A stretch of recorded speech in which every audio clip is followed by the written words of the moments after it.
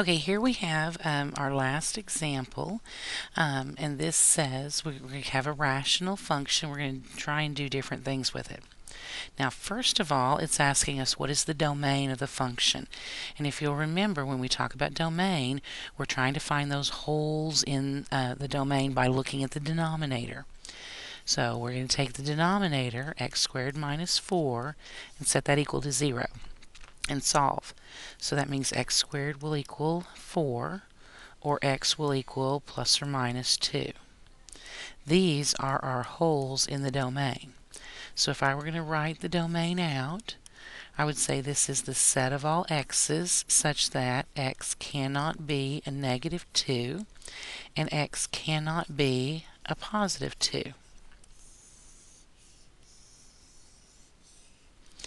Now it's asking, what is the equation of the vertical asymptote?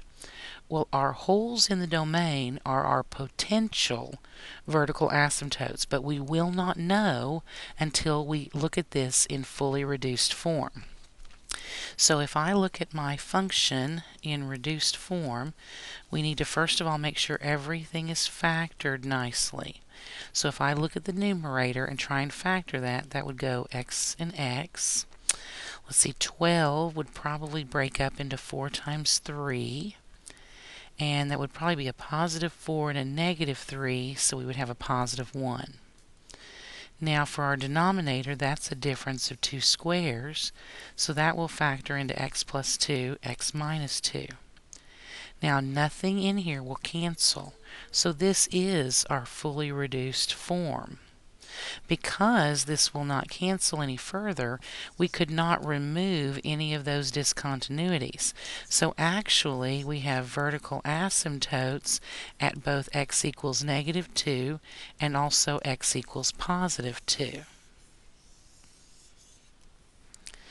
Now the last question here, except for graphing it, says what is the equation of the horizontal or oblique asymptote?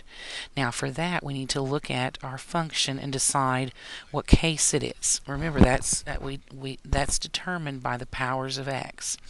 Because we have the same power of x in the numerator and the denominator, that tells us that we're going to have a horizontal asymptote at the ratio of the coefficients. So our coefficients here is 1 and 1, so that would be y equals 1 over 1, which is y equals 1. So that is our horizontal asymptote. Now the last thing we would have to do here would be to graph this. Some of it we can do by hand, some of it we may need to look at our calculator for. So looking at our graph here, I can go ahead and put in our vertical asymptotes. We know that happened at x equals negative 2, and also over here at x equals 2. And we know we had a horizontal asymptote at y equals 1, which is right here. We just really need to know what's going on around here. So now would be a good time to go to our calculator, and in our y equals, we're going to type in our original function, x squared plus x minus 12 divided by x squared minus 4. Now notice I put both the numerator and denominator in parentheses so that I could maintain that order of operations. And I could do a zoom 6. Now at this point we can see what the graph is doing around those asymptotes.